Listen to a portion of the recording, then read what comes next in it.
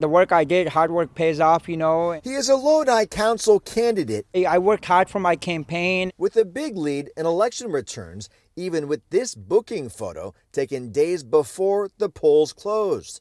San Joaquin County Sheriff deputies arrested Shaq Khan for alleged money laundering last Wednesday as part of an investigation into illegal internet gambling operations across the county. So, I mean, it was really surprising, you know, and a lot of things are really surprising. But Khan has not been formally charged. I asked him, given his wide lead in the election returns now, whether he can serve on the council. Have you had any conversations about what the arrest might do for your ability to serve? I'm not worried about it because the voters know me. Lodi's city attorney declined to comment on Khan's case and its impact on holding a city hall office. California election law does ban individuals convicted of some felony crimes from holding public office.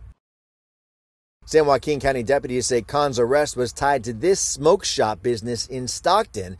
It's a business Khan says he does not own. I don't have nothing to do with that business, you know, so I'm not going to comment on that. You know, I don't have nothing to do with it. CBS 13 reported on a shooting in 2019 at the smoke shop and spoke to Khan at the shop. Khan's attorney said he was connected to the business then, but is not anymore.